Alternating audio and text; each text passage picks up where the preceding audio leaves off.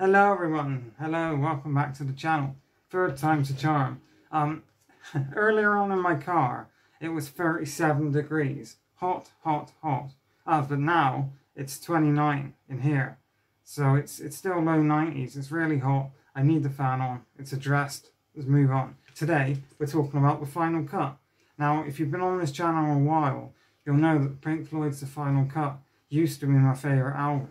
It's now been replaced by Wish You Were Here, which I love that album so much, it's tattooed on my skin. Well, the song.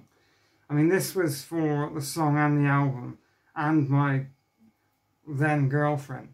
But it's not, besides the point. This album is spectacular, and it is the last album by Roger Waters in the band. And it wasn't even going to be released. So, the story goes, while recording for the wall, a lot of songs just couldn't make the cut because the record label said the album was way too long. It's already a double album at 1 hour and 30 minutes, so some of the songs like Your Possible Pasts, When the Tigers Break Free, The Hero's Return, Paranoid Eyes, The Final Cut, were all, I believe those were all the songs that were also going to be on the wall, but no, they didn't make the cut, hence how this got its name. But David Gilmour just didn't believe it was good enough. You know, it just didn't think that this was any good. And they weren't going to release it, but Roger Waters kept pushing and pushing and pushing. And I'm not sure how the story goes, but I believe it's right after this album came out that Roger Waters quit the band. And Pink Floyd just broke up for a few years until like 1985. This was 1983, original UK release date. That's why I like Pink Floyd's albums, because it says it down there. And it even says, for Eric Fletcher Waters, 1913 to 1944. And I believe that's Roger Waters' dad. I'm not 100% on that, and I'm sorry if I'm wrong. But I've been rambling on. Let's talk about the looks. Before I show you the album, I have in my collection Pink Floyd's 1983 single, Not Now John. Now, this has the single version and Hero's Return parts 1 and 2. Now, Hero's Return, it's a really soft and melodic song, but the part 2 that gets added on the single version is really heavy and it really builds up. Roger Waters' vocals, he starts almost screaming. He's so angry. It's brilliant, and I wish I could play it for you. Now, Not Now John, the single version, I have to throw that over there. I'm setting off my allergies. The reason why the single version is different, because in 1983, you couldn't say fuck all that. So they changed it to stop all that. Now, we'll talk about it in the song section, but the story behind Not Now John is that in the US, you might say regular Joe, but in the UK, someone who's a John, or just John in the broad sense, as well as a name, is also the name for like the populace at large. So a regular person would be called a John. That's just how it is in the UK, I think, from what I read. So the song is, the government's pretty much saying, I don't care about your problems, fuck all that, I've got all this other stuff to do. You know, I've got to get on with the film show. I know you're starving in the streets, but we need to keep building ships to keep up with Japan and go help in Vietnam. We don't care about your problems, you know. Feeding the war machine is more important than the problems of a regular John. That's the whole idea of the song, and we'll talk about it more in the song section. Now, this album, I love, so I believe this is a British Armed Officer's uniform. Those are like the badges, and then that's one big badge up in the top corner. Now, I'm not 100% on that, don't quote me. And I love on the back here, you've got the British soldier with the knife in his back.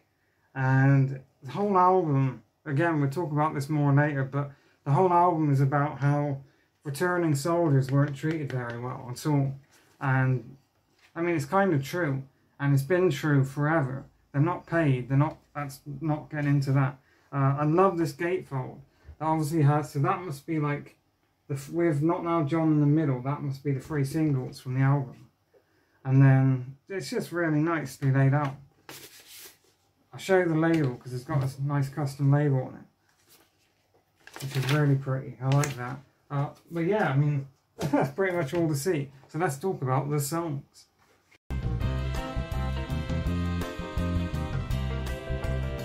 You may notice a change in t-shirts. This one's much bigger. It's too big for me, but it's perfect on a day like today. It's too fucking hot. Anyway, this album starts with the song "The Post-War Dream." Now, the song references the character Maggie. Now, Maggie is in reference to the Prime Minister at the time in the UK called Margaret Thatcher. Now, when I say that people do not like Margaret Thatcher, I mean they do not fucking like Margaret Thatcher. I could do another 5-hour video on why people do not like the Iron Lady. Why she is hated. Hated! Like, because she was Prime Minister, she got a state funeral and they drove her through London. And people were singing "Ding Dong, the Witch is Dead." And there are TikTok accounts, I've seen them. There's a TikTok account that posts every day. And they post like it's been 500 or so days since Margaret Thatcher died. People hate that woman. And she is the most divisive person in British politics. Therefore, before someone throws a rock from my window, I'm not going to talk about Margaret Thatcher. I'm going to talk about Maggie, the character who you know what I mean. I'm not arguing with anyone. I'm only going to talk about what this album is about, okay? Right. People really do not like that woman. But anyway, "The Post-War Dream." It's really soft and light, but I love Roger Waters' lyrics. It sounds like Roger speaking to Maggie, saying, well, hang on a minute. After World War II, we were promised there wouldn't be any more big future wars. Now we've had the Korean War, there's Vietnam, there's the Falklands War. And, you know, Maggie, what happened to the post-war dream? The UK is not booming like the rest of Europe. What the hell's going on? And it's such a beautiful song, which bleeds into, now all this album bleeds into each other, and I absolutely love it.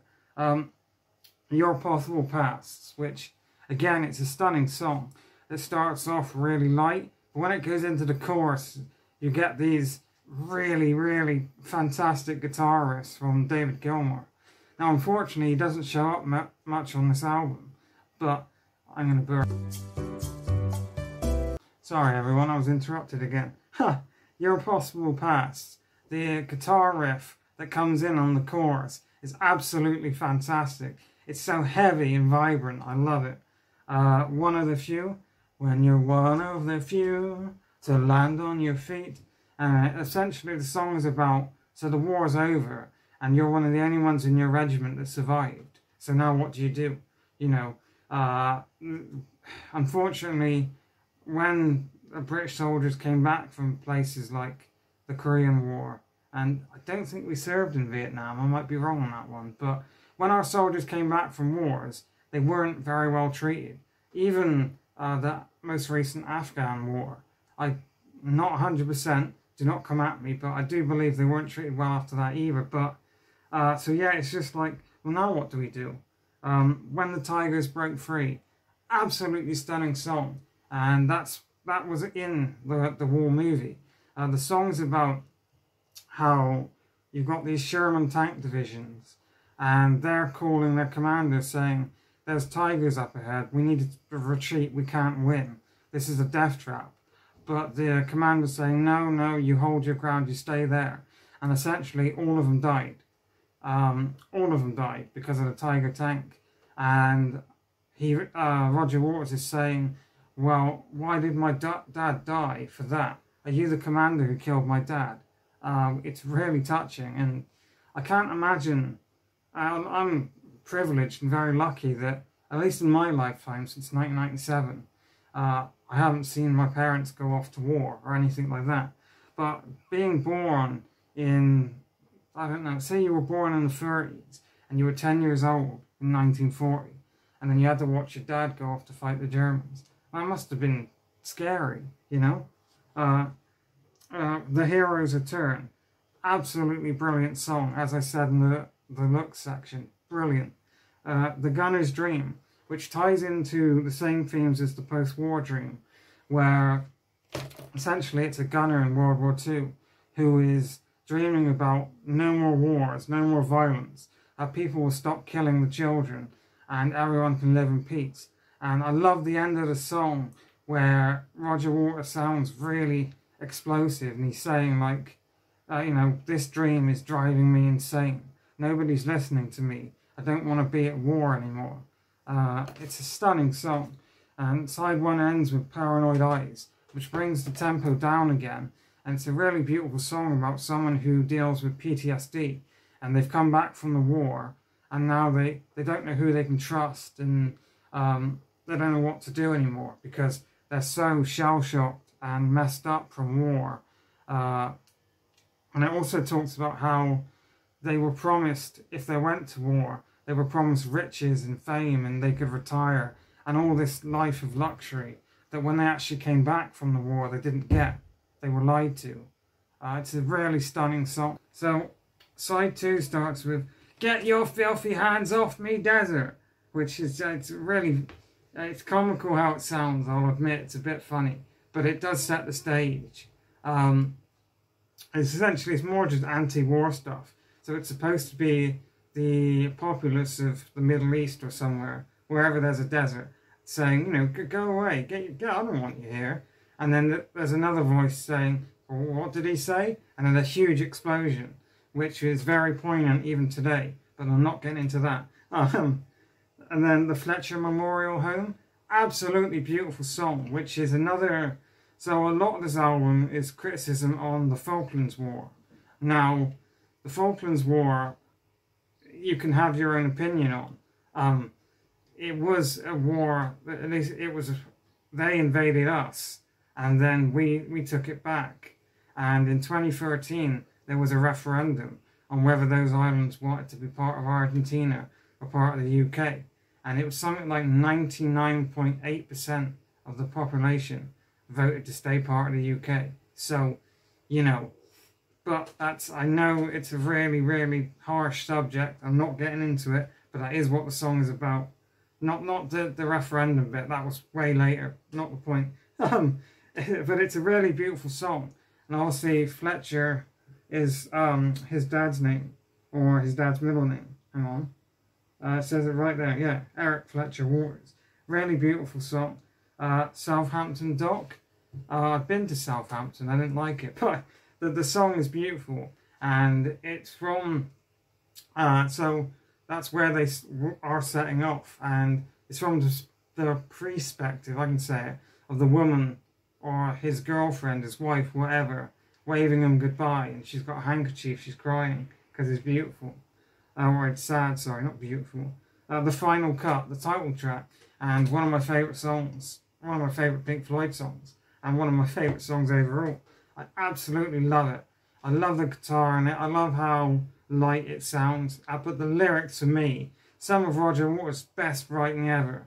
I'll read you some of it, I won't read all of it, but could anybody love him, or is it just a crazy dream? And if I show you my dark side, will you still hold me tonight? And if I open my heart to you and show you my weak side, what would you do?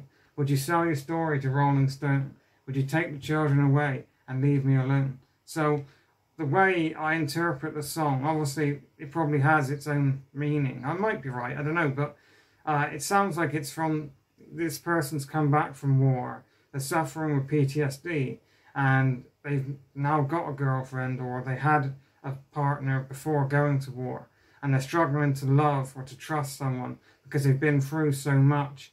And the line about, would you sell your story to Rolling Stone and take the children away? Sounds like it's like, would you divorce me and then tell the newspapers everything I did to you, even if I didn't mean it. It's a really, really beautiful song. And the lyrics about, I thought I ought to bear my naked feelings. I thought I ought to tear the curtain down. I held the blade in trembling hands, prepared to make it, but then just then the phone rang. I never had the nerve to make the final cut. Absolutely beautiful.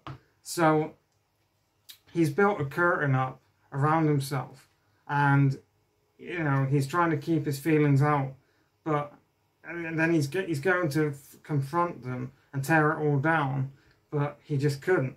Also, the Iron Curtain, this could be in reference to the Iron Curtain, which was the Soviet Union's blockade of Eastern Europe and East Germany. That's a whole other video again in itself. But then the final cut, it bleeds into Not Now John, whereas it gets really light and soft, and then Not Now John just sort of explodes. And something I didn't mention earlier, which I forgot, David Gilmour sings lead vocals on Not Now John. It's the only song on the album with not Roger Waters singing, but his vocals are electrifying. They are really good, and Nick Mason's drumming sounds so punchy and energetic. It is absolutely brilliant. And we already spoke about the song, but basically it's the government saying, we're going off to fight the Falklands War. Well, I know you've got problems here at home, but I don't care. You know, I've got all this other, you know, I'm going to the Falklands. And there's a lot of songs in the same vein, even today.